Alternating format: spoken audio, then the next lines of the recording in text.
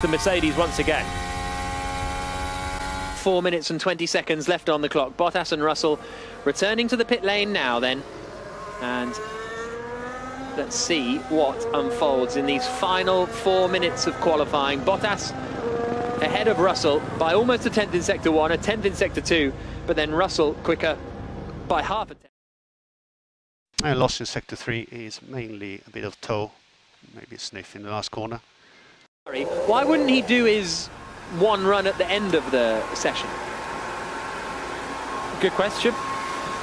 Traffic management, didn't want to be out there right at the end. I don't really know why. Maybe he just felt like he was in the groove and wanted to just keep in the rhythm and go straight away. In theory, the track gets quicker and quicker. Can't see why that theory changes right now, but he's gone early and he's done in fourth place. So 3.5 minutes to go. Verstappen is out as well. Verstappen's done. So is he? Oh no, they're getting tyres out now. Verstappen's still in. Oh, okay. I thought he was out of the car for a moment, but he's just obstructed by the screens. Yeah. Fine. Apologies. Yeah, Verstappen's still okay. And 3 minutes to go. The only Red Bull in this session is. Yeah,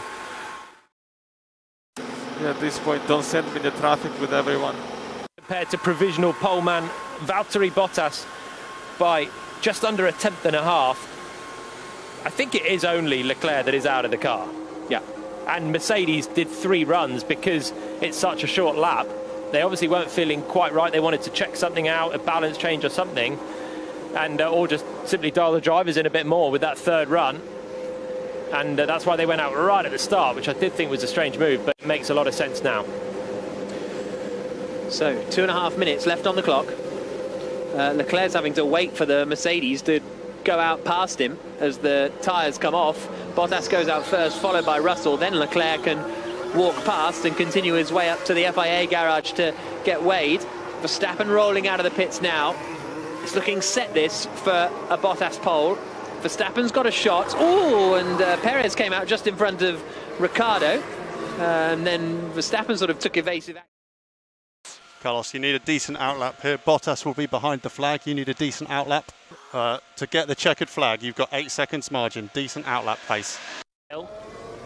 In the times and on the track as they all filter through turn 2 and 3. Working on the tyres. Still got to focus on getting them into the right temperature window and making sure they're in optimal condition for this very short lap. 1.5 minutes left. Bottas doesn't have to improve and it might be good enough. Verstappen is the man that's got kind of nothing to lose, but also a great chance of pole position. At the moment, he's third. Leclerc behind him is not going to improve. Possibly Perez and Ricciardo can, but they've got to find a good couple of tenths plus to get ahead of Verstappen. But Verstappen's going to be eyeing this pole position still. Mercedes went out later and on a slightly better tyre, and that might explain why they're first and second right now. Jenny. Yeah, George Russell and that Mercedes reporting issues with rotation of the car into turn 1. Position is good.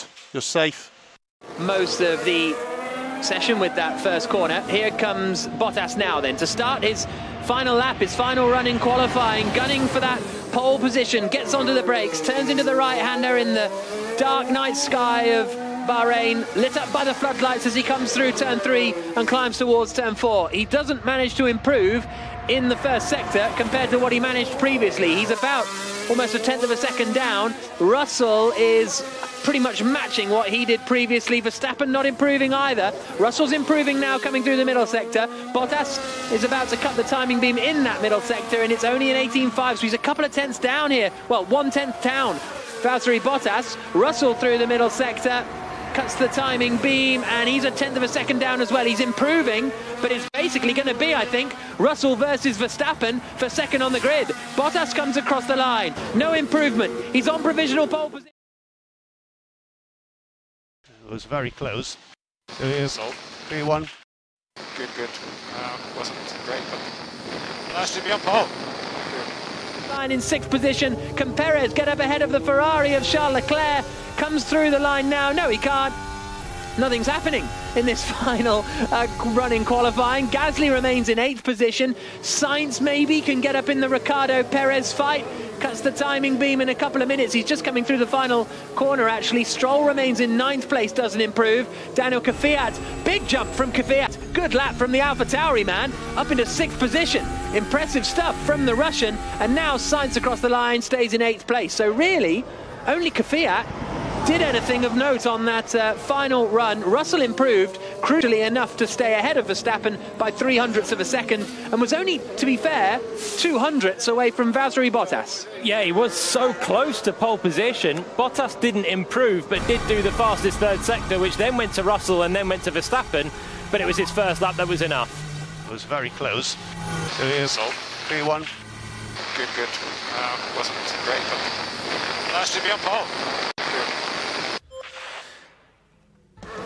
Have to say, full credit there to Russell. He's got very